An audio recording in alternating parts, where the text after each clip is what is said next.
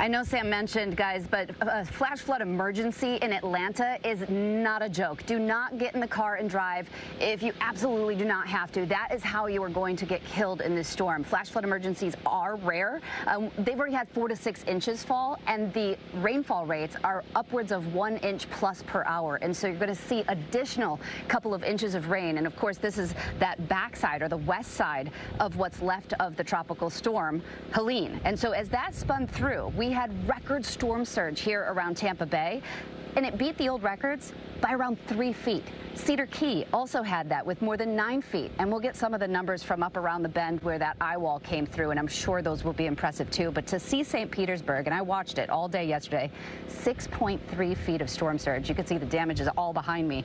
We still are concerned with the onshore flow of a bit more, so keep that in mind because high tide is again right in an hour or so. 1 to 3 feet of surge because they're starting to get that wraparound. Charleston back down to Jacksonville. So we'll be dealing with surge for the next few hours, but then it's going to be all about that inland rain. All right.